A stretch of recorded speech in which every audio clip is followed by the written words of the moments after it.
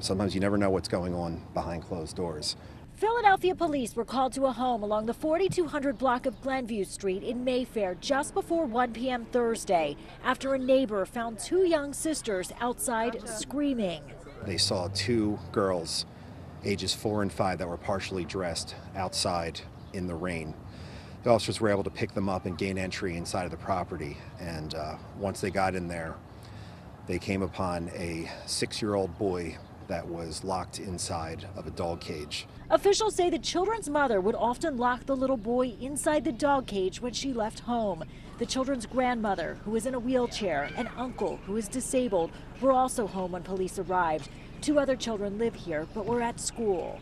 It just boggles my mind that they put their kids in cages. Hector Perez saw the little girls outside in the alley and immediately called 911. They have Pampers on, they have no shirts, they have no pants, they have no shoes. They're screaming, it's raining, it's cold. He's one of several neighbors who say they've seen DHS officials in this home several times. Over the past couple of years, they've been here, I'll say 3, 4, 5 times. Perez says while he's always tried to look out for the kids, he had no idea it was this bad. I knew something was going on, but you tell me that you was putting kids in a cage? Hell no, hell no. I could never imagine that.